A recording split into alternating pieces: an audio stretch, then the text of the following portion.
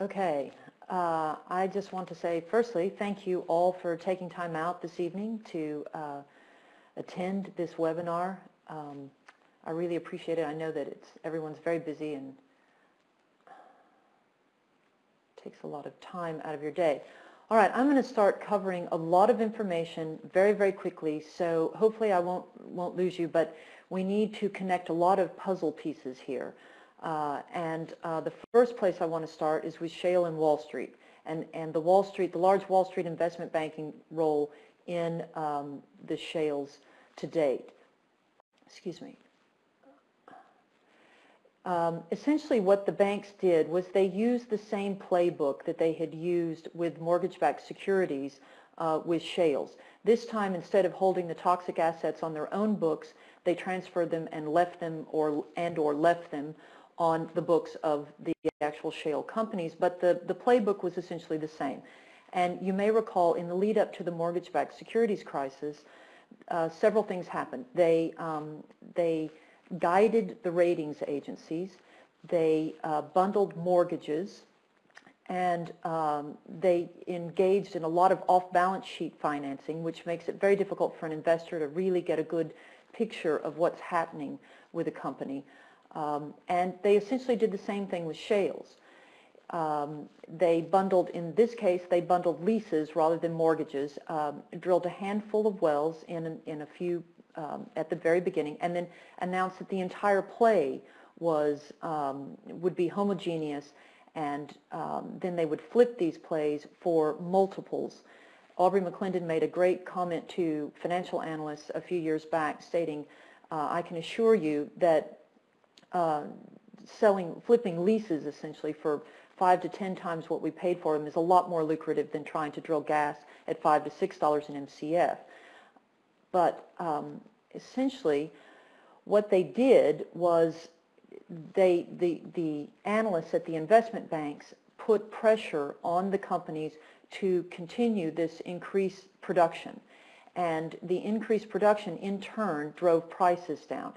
Now, a lot in the industry, and I have stated that this is more of a conspiracy theory, but it's not. It's very simple math, actually. You could extrapolate out, if you were in investment banking, you could extrapolate out anywhere from 12 to 24 months where the price of natural gas was going to go. And this is essentially the formula that you would use. You would take the existing production number, and then you would add on to it your production targets. Now, these production targets are one of the primary metrics that oil and gas companies use, and analysts and investors use for that matter, to determine the health of an oil and gas company. They expect to see year-over-year growth in production. And so if you combine the existing production numbers with what you think the companies will do, and most of them will come very close, if not absolutely on target for this, because it is one of the primary metrics, and if they don't reach this number, their stock will be downgraded. So you can pretty much rely on the existing production plus the production target coming in at where you think it will come in. And that gives you some significant number. You can then look at that significant number and subtract current demand. And in this case, demand was about 1/4 of the supply. And so you knew, looking out 12 to 24 months as a banker, that there was going to be a considerable surplus of natural gas that was going to hit the market. And part of this is because shale gas wells, as Richard very succinctly said, they produce the most oil or gas they're ever going to produce very early on in their lives. And then the decline curve kicks in, usually around 12 to 18 months out, and they plummet after that. So you could see that there was going to be a considerable surplus, and a surplus equals one thing, and that's a glut. And glut means prices will go in one direction and one direction only, and that's down. But what this did, the doors that were opened by this decline in natural gas prices for the investment banks were that they could begin to generate quite significant fees in mergers and acquisition deals. And this next slide should show you how the banks fared in this.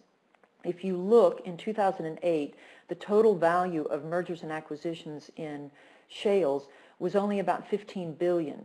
And as you can see on the red line up there, the price of natural gas was trading at averaged at about $8. It did go up to close to 14, but it averaged $8 that year.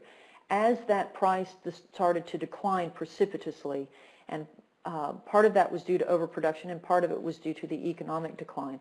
But as you can see, as that price started to decline precipitously, the value of those mergers and acquisitions in unconventional gas and oil, for that matter, just went through the roof.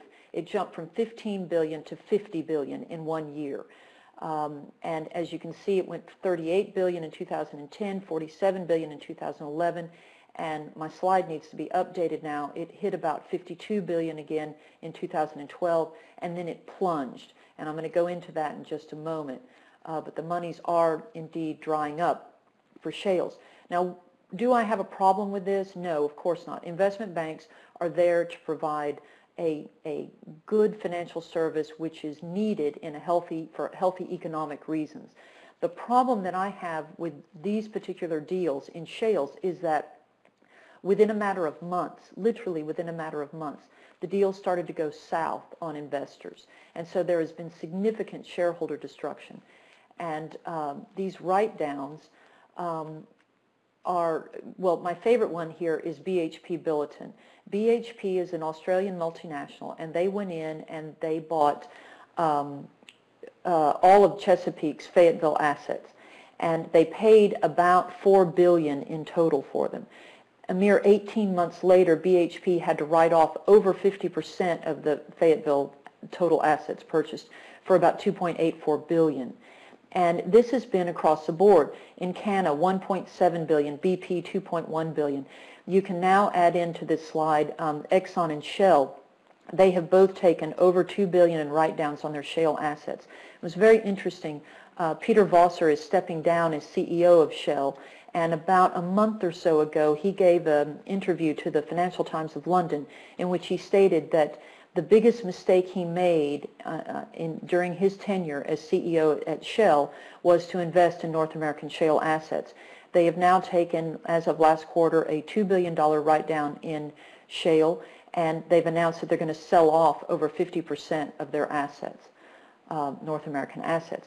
Now, you would think, listening to industry, that shales are supposed to be the energy panacea, etc., for us.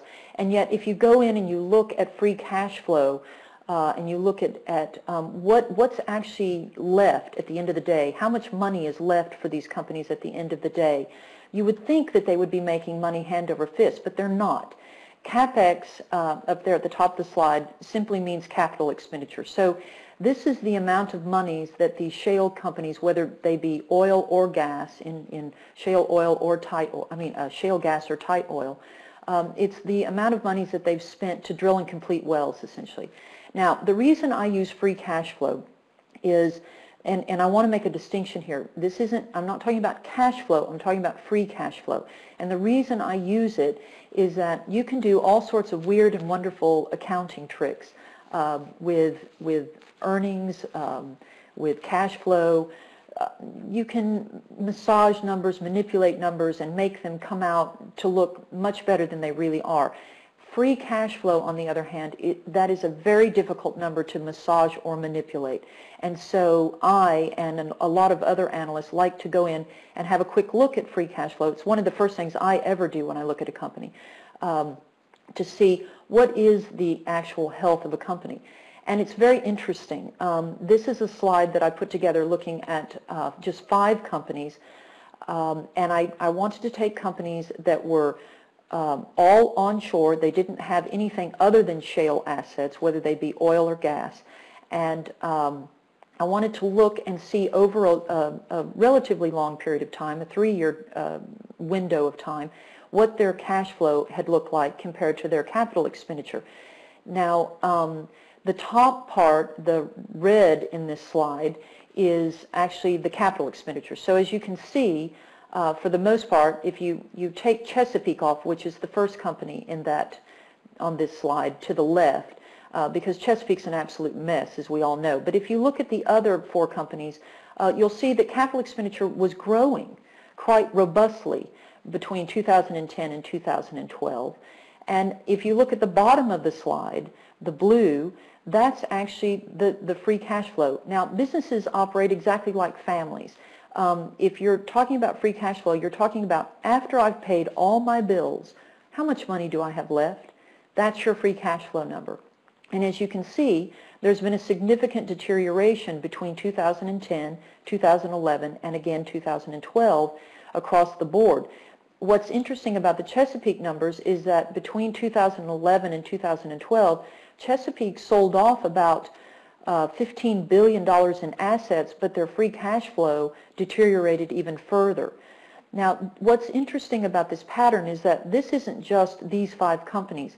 We have since gone in and pulled the free cash flow numbers on 20 different shale operators, all of the names that you would readily recognize if I were to name them off, all 20 of them here tonight. And we see the exact same pattern across the board without exception in all 20 companies. So there's clearly a problem generating cash in spite of this explosion in capital expenditure. So that speaks significantly to the underlying health, financial health of these companies. Now, let's go in and look at some of the fundamentals behind frackonomics. I truly wish I'd coined that phrase, but I can't take credit for it. That actually came out of the Financial Times of London.